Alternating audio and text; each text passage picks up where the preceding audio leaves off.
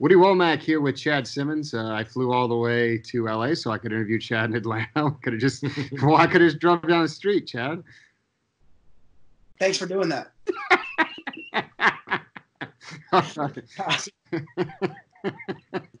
You got me laughing now, Chad. So, all right. So we got a lot of guys in your region that are still sort of up for grabs. First of all, McKinley Jackson, a guy that we had as a 5-star at one time. He's not now, but he's still in high demand. Tell us what's going on with him and how you see it shaking out. Yeah, Jackson, the one-time LSU commit. There seems to be, probably that's the biggest storyline in the South in my area for sure. Number one player in Mississippi.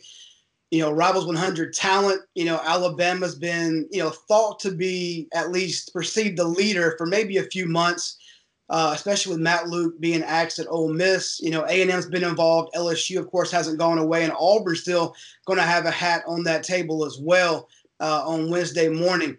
The buzz has been around, though. Alabama, Texas A&M. A&M got the last official visit.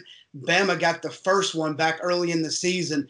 It looks like it's going to come down to one of those two schools. I mean, my gut said for a while Alabama, but there's been probably more buzz around the Aggies and Jimbo Fisher the last 24 to 36 hours. Is that kind of a smokescreen for Alabama?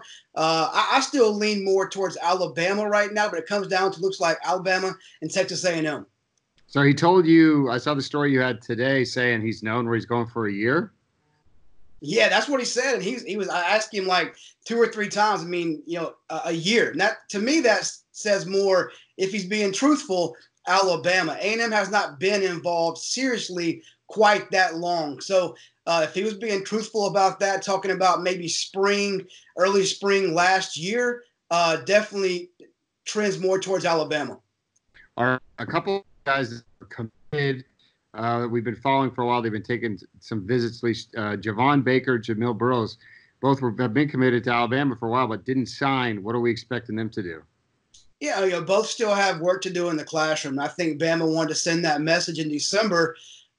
Look, get it right, get qualified. And I do expect both of those guys to sign with Alabama. Arkansas and Georgia Tech have been involved with Javon Baker. Burrows is pretty much just set tight.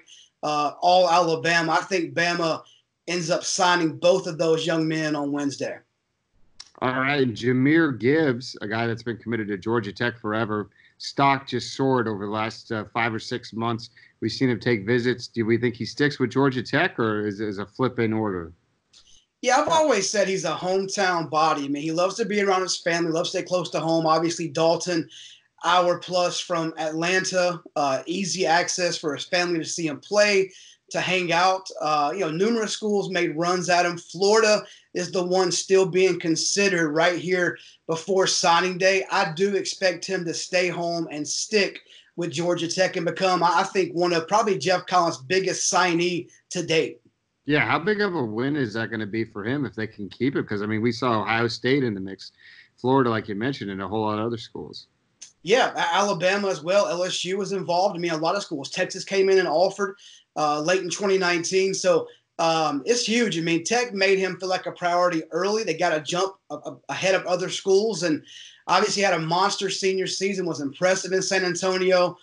So Tech to kind of put that work in and really close the deal says a lot about Collins and that staff. And last but not least, Broderick Jones. We saw him take a few visits. We thought he was going to go to Auburn this past weekend. He doesn't end up doing it.